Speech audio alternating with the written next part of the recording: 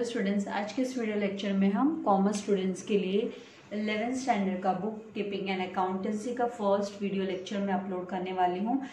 तो my dear students, ये है ना बहुत ही इंपॉर्टेंट सब्जेक्ट है आप लोगों के लिए, book keeping and accountancy, and it's very interesting subject. इसमें डिफ़िकल्ट कुछ नहीं है, खाली इसके जो टर्म्स हैं वो आपको काफ़ी अच्छे से आने चाहिए। तो इसमें बिगिनिंग में आप लोगों को थियोरीज मतलब है ना कौन से टर्म को क्या बोलते हैं, यहाँ पे देखिए टेक्स्ट बुक का जो पेज है, कवर पेज है, वही देखिए इतना ब्यूटीफुली यहाँ पे आपको दिखाया गया है। Books of accounts, net profit, business, liabilities, journal, purchase, then drawings, assets, laser, discount, double entry, single entry, then transactions, ये सब IFRS, ये सब क्या है, GST, क्रेडिट, कैपिटल, तो ये सब क्या है, इन टर्म्स को क्या कहते हैं, हम इसे हम डिटेल में यहाँ पर स्टडी करने वाले हैं।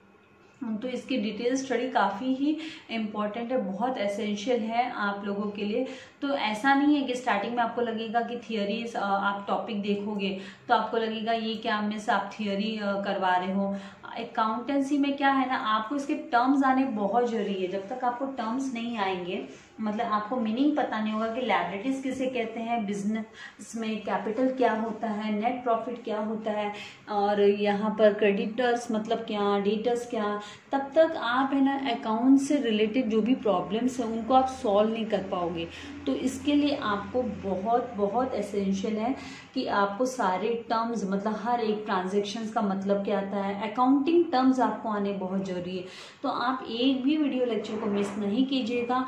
अगर आपको एक इंटेंशन है आपके लाइफ का कि आपको अकाउंट यहाँ पे चार्टर्ड अकाउंटेंट बनना है या आपको गुड अकाउंटेंट बनना है, आपको अकाउंट्स का डीप नॉलेज चाहिए, तो प्लीज़ एंड प्लीज़ आप अपने 11th स्टैंडर्ड में ही स्टडीज़ को सीरियस लीजिएगा, उसको जरा भी लीनियन नहीं छोड़िएगा, ताकि 12th में आपको टर्म्स को समझने में जरा भी डिफिकल्टी ना हो और आपका बेस स्ट्रॉन्ग रहे। तो चलिए हम इंडेक्स से स्टार्ट करते हैं। तो यहाँ पे इंडेक्स में हमको कितने चैप्टर्स दिए हुए हैं, तो लेट्स स्टडी। ये जो इंडेक्स है अकाउंटेंसी की, इसमें इंडेक्स में आपको इन ऑल आपको 11 मतलब 10 चैप्टर्स है। 11th पार्ट पे तो आपको आंसर की दिया है, तो टोटल कितने 10 चैप्टर्स हैं। तो यहाँ पे 1 बाय 1 चैप्टर्स के नेम हम देख लेते हैं। तो यहाँ पे सबसे पहले आप देखेंगे तो सीरियल वाइज नंबर 1 आपका चैप्टर नेम है introduction to book keeping and accountancy. यहाँ पे इस चैप्टर में हम आपको मैं इंट्रोड्यूस करूंगी कि बुक कीपिंग क्या होता है एंड अकाउंटेंसी क्या होता है, इससे रिलेटेड सारे टर्म्स।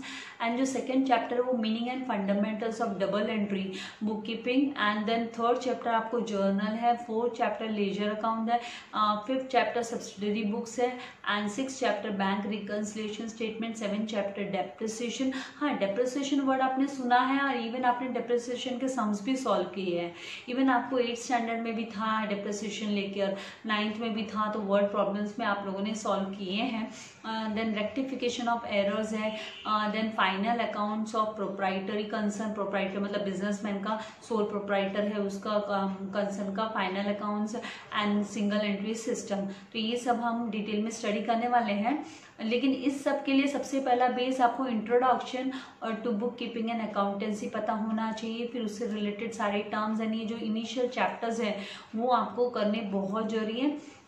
वैसे तो है ना आपको यहाँ पे कैलकुलेशन छोटे मोटे रहेंगे, उससे तो आप है ना मैथ्स में ऑलरेडी आप वेल वर्स्ड हो, तो आप लोगों को कोई डिफिकल्टी नहीं आएगी कैलकुलेशन वगैरह में, क्योंकि यहाँ पे काफ़ी हम रेशियोज को यूज़ करने वाले हैं, हम परसेंटेज को यूज़ करने वाले हैं, हम कैसे परसेंटेज निकालना है, फिर हमें फ्रैक्शंस कैसे निकालते हैं हम यूज़ करने वाले हैं। लेकिन ये जो अकाउंट्स है इसकी अपनी अलग टर्मिनोलॉजी है, इसके अलग अलग टर्म्स है, उनको सीखना बहुत जरूरी है। तो ये जो फर्स्ट एंड सेकंड चैप्टर में हम काफ़ी डिटेल में उससे अकाउंटिंग रूल से related as well as terminology से लेकर हम बहुत डीप में स्टडी करने वाले हैं।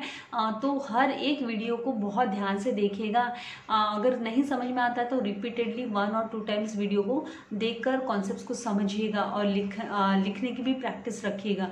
तो यहाँ पे अभी सबसे पहले हम आते हैं introduction to book keeping and accountancy.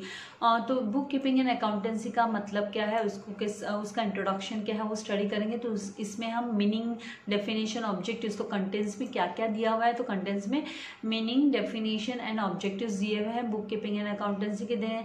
Second है इंपॉर्टेंस ऑफ बुक कीपिंग, क्यों हमें बुक कीपिंग मतलब ये बुक कीपिंग रिकॉर्ड्स हैं, हम इसको स्टडी करेंगे, क्यों हमें मेंटेन रखना है। Then difference between book keeping and accountancy के बीच में क्या फ़र्क होता है, क्या डिफरेंस होता है, वो स्टडी करेंगे। Then meaning and definition of accountancy, accountancy का मतलब क्या है, उसका मीनिंग क्या है। Then basis of accounting system, कौन कौन से बेस है अकाउंटिंग सिस्टम के। Then qualitative characteristics of accounting information. Then उसके बाद में बेसिक अकाउंटिंग टर्मिनोलॉजीज हम सीखेंगे and accounting concepts, conventions and principles and accounting standards AS and IFRS हम यहाँ पे स्टडी करने वाले हैं। तो इन सबको हम डिटेल में इस चैप्टर में स्टडी करने से आपको क्या फ़ायदा होगा, तो यहाँ पे स्टूडेंट्स मतलब आप लोग अंडरस्टैंड करोगे meaning, features and importance of accounting. Then you will understand basic accounting concepts and terminologies and students can analyse role and benefits of book keeping, क्या फ़ायदा है बुक कीपिंग को, क्यों मेंटेन रखना है, इसका रोल क्या है, इंपॉर्टेंस क्या है। And you will able to know the latest accounting standards कौन से हैं, मतलब यहाँ पे भी रूल्स होते हैं ना अकाउंटिंग रूल्स, तो वो स्टैंडर्ड्स कौन से हैं इनके बारे में आप स्टडी करने वाले हो इस पर्टिकुलर चैप्टर में। नाउ कमिंग टू द, यहाँ पे जब हम आते हैं when we come to the introduction, ठीक है। तो इंट्रोडक्शन में, introduction book keeping is related to what, तो book keeping is related with recording of business transaction.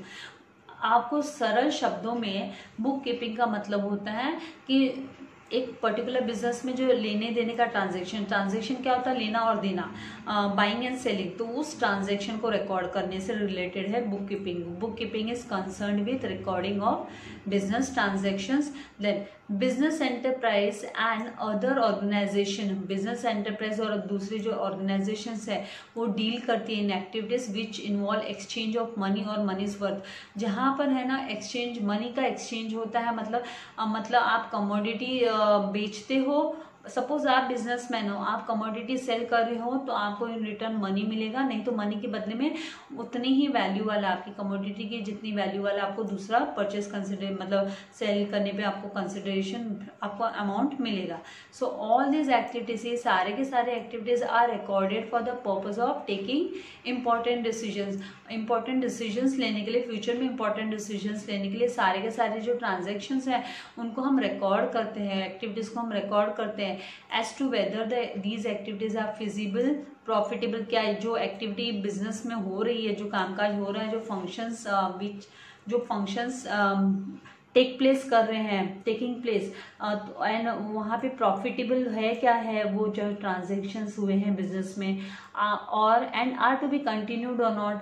अगर वो प्रॉफिटेबल है तो है ना जो बिजनेसमैन है, बंदा है, वो उस ट्रांजेक्शन को कंटिन्यू रखेगा, और अगर प्रॉफिटेबल नहीं है तो वो उसको स्टॉप कर देगा उस ट्रांजेक्शन को।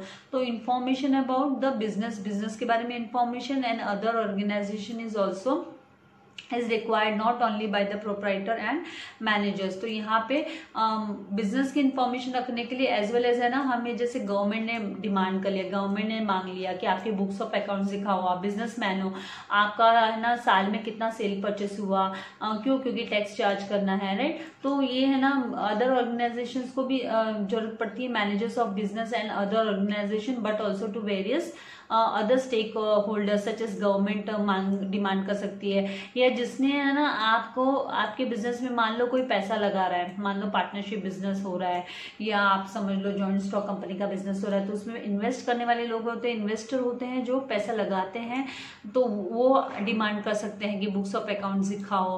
देन कस्टमर्स बोल सकते हैं, एम्प्लॉयज एंड रिसर्चर्स, तो ये इसीलिए बुक्स ऑफ अकाउंट्स को मेंटेन करना, बुक कीपिंग को रिकॉर्ड, मतलब बुक कीपिंग मेंटेन करना बहुत जरूरी होता है।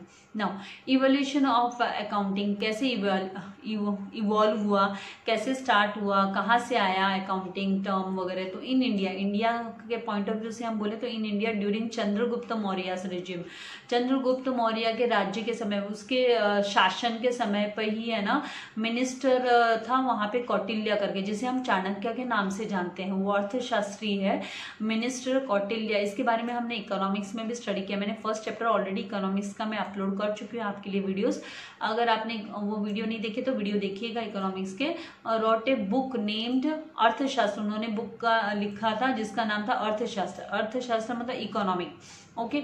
Where in with in some references can be traced, वहाँ पे हम ट्रेसिंग मतलब वहाँ पे हम फाइंड आउट कर सकते हैं regarding the way of maintaining accounting records, कि किस तरीके से अकाउंटिंग रिकॉर्ड्स को मेंटेन किया जा सकता है। और उसके बाद में ना आफ्टर इट वाज कॉल्ड देशीनामा, इसे हमारे देश में, हमारे भारत में, इंडिया में इसे देशीनामा के नाम से जाना जाता है। पुराने लोग देशीनामा जानते हैं, वही खाता भी बोला जाता है। तो यहाँ पे इन द अर्लियर टाइम, मतलब बहुत पुराने समय में, अर्लियर टाइम ऑफ सिविलाइजेशन, जब ये हमारी सोसाइटीज बनने चालू हुए, हम because we all know that हम सब क्या है, हम सोशल एनिमल है, man is a social animal, right. तो यहाँ पे accounting was done by agents accounting, मतलब ये जो खाता, ये अकाउंट्स मेंटेन करने का काम एजेंट्स करते थे, who manage the properties of wealthy people. अमीर लोगों से संभलता नहीं था उनका पैसा, उनके प्रॉपर्टी, तो उनको संभालने के लिए आपने पुरानी मूवीज में देखा होगा, अगर आप पुरानी मूवीज देखने के शौकीन हो, या फिर सपोज आपकी मम्मी देख रही है और उस वक्त आपने देखा हो, कभी आपने नजर घुमाई हो मूवी के ऊपर और आपको पता चला कोई बोलता मुनीम जी, तो ये मुनीम जी जो है ना, वो यही कि वो देशीनामा लिखने का काम करते थे, उनके मुनीम जी होते थे बड़े बड़े लोगों के, अमीर लोगों के। दे प्रिपेयर अकाउंट्स पीरियोडिकली समय समय से वो अकाउंट्स प्रिपेयर करते थे for the owners of property owners के अकाउंट्स प्रिपेयर करते थे। The records of debit and credit, यहाँ पे डेबिट एंड क्रेडिट के बारे में हम बहुत कुछ डिटेल में पढ़ने वाले हैं और बहुत इंपॉर्टेंट टर्म्स है डेबिट एंड क्रेडिट। अभी तो आपको पता है, आप है ना, अगर आपके घर में कभी बातचीत चलती है और आपने सुना है तो पापा बोलेंगे कि है ना मेरे बैंक बैलेंस से है ना इतना पैसा डेबिट हो गया, मैंने तो इतना शॉपिंग ही नहीं किया था, डेबिट हो गया। या बोलेंगे कि सैलरी क्रेडिट हुई कि नहीं हुई, तो मतलब सैलरी क्रेडिट होना मतलब अगर आपके बैंक अकाउंट में क्रेडिट हो रहा है अमाउंट, तो इसका मतलब आपका बैंक बैलेंस इंक्रीज हो रहा है। इन शॉर्ट मैं आपको समझाने के लिए यहाँ पे बता देती हूँ। और अगर आपके बैंक बैलेंस में से पैसा डेबिट हो रहा है तो मतलब आपका किसी न किसी को पेमेंट जा रहा है, मतलब आपकी तरफ से, तो आपका बैंक बैलेंस रिड्यूस हो रहा है। तो ये तो खाली बैंक को लेके था, डेबिट क्रेडिट का तो बहुत बड़ा गेम है, बहुत बड़ा रोल प्ले करता है ये। इसके बारे में बहुत कुछ डिटेल में हम स्टडी करने वाले हैं। Found in the 12th century itself, 12th century में ये डेबिट क्रेडिट वाला सिस्टम आ गया था। तो in the year 1494 Luca they बार्गो Pacioli, ये जो है एन इटालियन मर्चेंट थे, introduced double entry book keeping system, उन्होंने double entry book keeping system उन्होंने स्टार्ट किया था। इसके बारे में हम डिटेल में स्टडी करेंगे। Due to the industrial revolution मतलब उस समय पर है ना इंडस्ट्रीज की इम्पोर्टेंस बहुत बढ़ गई थी। 18th and 19th सेंचुरी में बड़े बड़े फैक्ट्रीज, बड़े बड़े प्लांट लगना, प्लांट मतलब अब यहाँ पे झाड़ की बात नहीं कर रही हूँ, बड़े बड़े बिजनेस सेटअप करना शुरू हो गए थे। तो 18th and 19th century, so large scale operations वो कैरिड ऑन, बड़े बड़े है ना ऑपरेशंस करना स्टार्ट कर दिया था।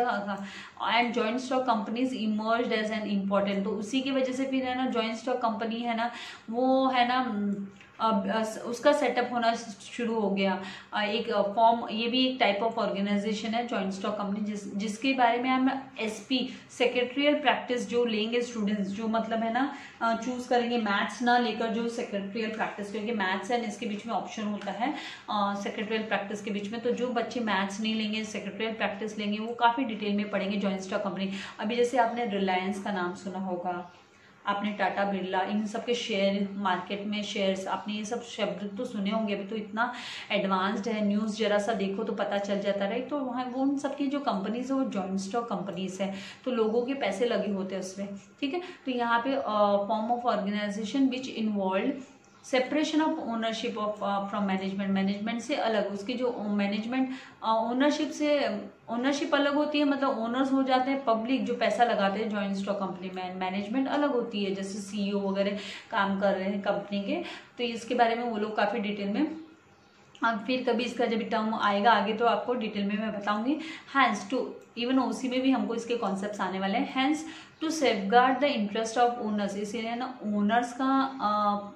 ओनर्स को नुकसान ना हो, जिन्होंने पब्लिक ने जिसने पैसा लगाया जॉइंट स्टॉक कंपनी में, उनका नुकसान ना हो, इन्वेस्टर्स का नुकसान नहीं हो, उसके लिए ना the business establishments required detail information about the business.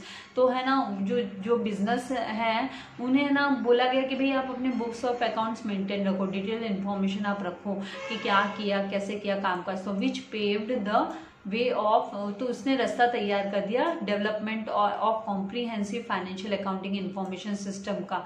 मतलब है ना आपको डिटेल में पूरा आपका बुक्स ऑफ अकाउंट्स मेंटेन रखना है और आपको है ना आपके इन्वेस्टर्स के सामने उसे प्रेजेंट करना जरूरी है, गवर्नमेंट के सामने प्रेजेंट करना जरूरी है। तो ये सब इसका हम इंट्रोडक्शन, इवोल्यूशन कैसे हुआ अकाउंटिंग का। अभी यहाँ पे इन द 20th सेंचुरी, 20वीं सदी के दौरान the need of analysis of financial information for managerial decision making caused, है ना जरूरत महसूस होने लगी कि है ना जितने भी मैनेजरियल डिसीजन मेकिंग लेना है तो उसमें ना फाइनेंशियल इंफॉर्मेशन भी पता होनी चाहिए, फर्म की, कंपनी की, ऑर्गेनाइजेशन की। उसी वजह से बिकॉज ऑफ दिस, इसकी वजह से फिर क्या हुआ, management accounting as a separate branch of accounting करके अलग से मतलब सब्जेक्ट करके निकल के आया, management accounting as a separate branch of accounting. फिर यहाँ पे दो अकाउंटिंग वाज इंडिविजुअल सेंट्रिक, ये इंडिविजुअल है, अकाउंटिंग इंडिविजुअल है, इन द इनिशियल स्टेज पर ये एक सेपरेट इंडिविजुअल सेंट्रिक है, सेंटर पॉइंट है। इट हैज़ ग्रेजुअली, और उसके बाद में सबसे पहले तो ये अकाउंटिंग करके ही आया था टर्म, फिर इट हैज़ ग्रेजुअली डेवलपमेंट हो गया इसमें into social responsibility accounting, social responsibility accounting के नाम से ये इमर्ज हो गया, डेवलप हो गया 21st सेंचुरी में। This is due to the vast growth in business activities, ये किस वजह से, क्योंकि बिजनेस एक्टिविटीज में बहुत वास्ट ग्रोथ हुआ as a result of development in various fields, क्योंकि अभी तो सब कॉम्पिटिटिव मार्केट है, राइट, कॉम्पिटिटिव वर्ल्ड है। सो दस accounting has become inevitable in the modern world for business. तो ये है ना जिसे हम है ना सेपरेट नहीं कर सकते हैं, अकाउंटिंग तो बहुत ही इम्पोर्टेंट हो गया है। इसको हम इसका नॉलेज होना भी काफ़ी जरूरी है। इवन है ना साइंस के स्टूडेंट्स को भी कहीं ना कहीं तो इसकी ज़रूरत फील होती ही है, एंड इन शॉर्ट वो अपने रियल लाइफ में ना धीरे धीरे इसके बारे में नॉलेज जरूर लेते हैं। तो आप लोगों को भी अभी यहाँ पे जो आज मैंने आपको स्टडी कराया है, अगर कोई जिन्होंने वीडियो देखना स्टार्ट कर देंगे तो उनको है ना क्या करना है, अपने नोट्स भी प्रिपेयर करने हैं और साथ में रीडिंग है ना, टेक्सचुअल रीडिंग जरूर रखनी है मेंटेन, क्योंकि ये सारे टर्म्स आप लोगों के लिए नए हैं तो आप लोगों को डिटेल में पता होना चाहिए। और जैसे कि स्टार्टिंग में तो आपको ज़्यादा करके थियोरी टाइप में ही अकाउंटिंग दिया हुआ है, तो टर्म से एक बार आपके टर्म्स क्लियर होंगे तो आई प्रॉमिस यू कि आपको कोई डिफिकल्टी नहीं होगी अकाउंट्स को स्टडी करने में और समझने में। अगले वीडियो लेक्चर में मैं आपके लिए मीनिंग एंड डेफिनेशन लेके आऊँगी, फीचर्स लेके आऊँगी अकाउंटिंग का। तब तक के लिए थैंक यू वेरी मच, और वीडियो को लाइक करना, शेयर करना एंड सब्सक्राइब करना मत भूलिएगा चैनल को। गॉड ब्लेस यू और टेक केयर डियर स्टूडेंट्स।